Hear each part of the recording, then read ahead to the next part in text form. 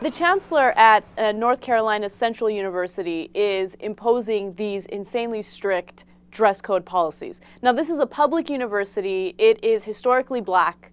And you know, some of the students like to show up to school wearing pajama bottoms. Some of them like to show up wearing baggy pants, baggy shirts, you know, oversized clothing. And, you know, the chancellor has had enough of it, and he says, no, we need to have strict dress code here. We need to make sure that you guys come to class looking presentable. Of course, women are told that they're not allowed to wear cleavage-bearing tops. They're not allowed to wear mini skirts. You guys get the point. Yeah, I'm against that part. So apparently they don't want loose clothing. They also don't want skimpy clothing.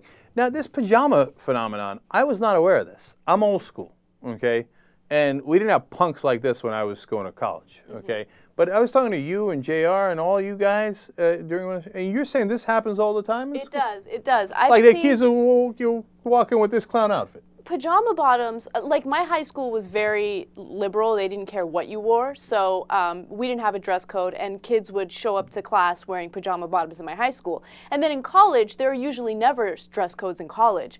And a lot of people would come in wearing pajama bottoms. Like there was no one that was going to point a finger and tell you not to. And it's because you would have early morning classes and they would roll out of bed, you know, hopefully brush their teeth, you never know. And then they would just show up to class.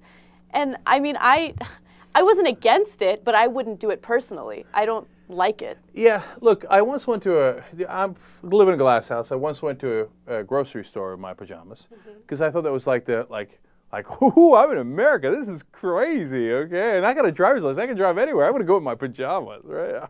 Ow! Okay. Okay. Ow! Okay, it was questionable. Anyway, all right, but that was once because I was amused by the whole idea, right?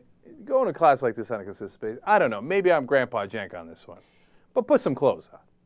You know, JR talked about it a little bit. He's not here today, unfortunately, but he was talking about how people would do it all the time. And when I said, oh, well, now there's a dress code at this particular university, they're not going to be allowed to do it, he seemed a little upset about it. Like, what's the big deal? Why should you not be able to go to class? Like, I could see, like, this is a university, right? You're not in high school. You're an adult at this point. You should be able to wear whatever the hell you want.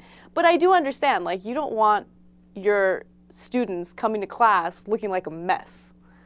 Yeah, like, a mess I don't mind as much as like you come in with, you know, the big floppy shoes and the bulbous red nose, and you're squirting water in everybody's eyes, and people can't concentrate, you know?